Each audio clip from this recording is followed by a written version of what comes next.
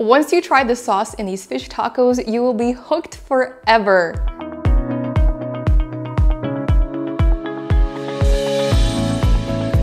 Hey everyone, I'm Dina from simplyhomecooked.com, and today I'm going to be showing you how to make the most incredible fish tacos ever. They're loaded with crispy pieces of fried cod, and then I'm going to show you how to make this incredible Baja cream sauce, and then some easy cabbage slaw to go on top of the tacos, and then my favorite part is homemade guacamole. If you've never made homemade guacamole, I feel like you were kind of missing out on life. If you only stuck to the store-bought stuff, you will appreciate this so much. So enough talk, let's get right into this recipe. The first thing we're gonna make is the guacamole. So in a bowl, add 2 tablespoons of finely minced white onion, and then pour about a cup of water into that bowl and then set it aside for like at least 5 minutes. This is gonna really get that onion flavor out of it, so it's not super strong. The next thing you want to do is slice 3 ripe avocados and make sure that they're nice and ripe. You do not want hard avocados in guacamole. It is not going to be good. So to remove the seed, you just kind of need to wedge a sharp knife right into the seed and then carefully discard it with a paper towel around it, because that seed can be pretty slippery and it can be a little bit dangerous if you don't do it properly. So once you carve all of the avocados out of the shell, just plop it into a large bowl.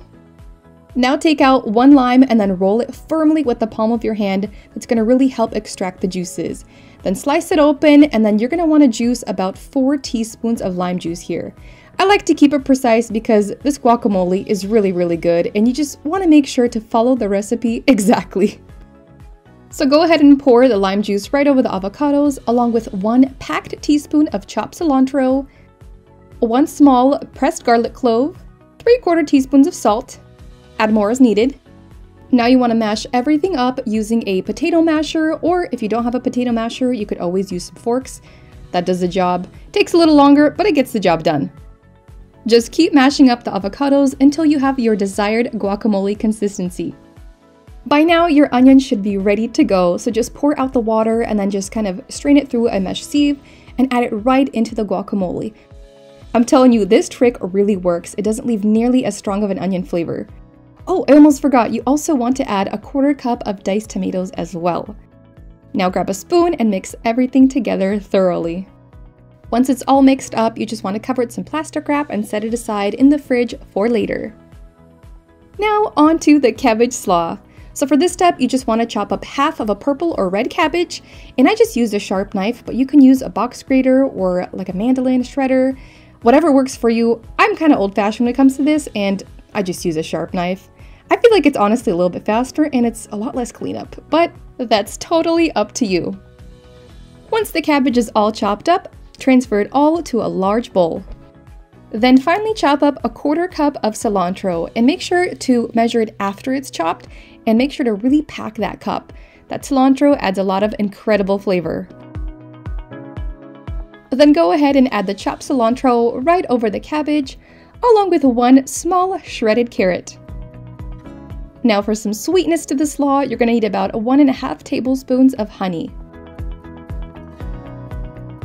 And for some tangy flavor, you're going to need the juice of 1 lime. Just squeeze the juices right over the slaw. Oh, and I almost forgot, you're also going to need 2 tablespoons of finely chopped red onion. Now grab some tongs and mix everything together thoroughly. Just mix and mix until everything's well combined, and then you want to cover it with plastic wrap and put it in the fridge for at least 1 to 2 hours, preferably longer, because the longer it sits, the more flavors develop. Alright, onto the Baja cream sauce. So into a bowl, add 1/2 cup of sour cream, along with 1/2 cup of mayonnaise. Then add 1 tablespoon of honey, along with 1/2 clove of pressed garlic. You don't want too much here. And then you're also going to need the juice of 1/2 lime. And now, the best part about this Baja cream sauce is the chipotle peppers. So all you need is 1 chipotle pepper and adobo sauce. You do not want to skip this ingredient. This is the star of the show. So just finely chop 1 chipotle pepper, and you want to chop it up as finely as possible. If you want your sauce to be a little extra spicy, feel free to add 1 more chipotle pepper. But for this recipe, I'm keeping it a little more on the mild side. So once that's all chopped up, add it right into the bowl with the rest of the ingredients. Then add 1 teaspoon of salt, along with a 1/4 teaspoon of black pepper. Then grab a whisk and mix everything together thoroughly. Once that's all mixed up, set it aside for later. Now onto the fish batter. So in a large bowl, add 2 cups of all-purpose flour, along with a teaspoon of chili powder, a teaspoon of garlic powder, 1½ teaspoons of salt, and a 1/4 teaspoon of black pepper. Then use a whisk to just gently mix the spices and the flour together. Now slowly pour in about 16 ounces of beer, and you want to make sure to mix as you slowly pour, just so the flour and the liquids are evenly incorporated together so it's not super lumpy.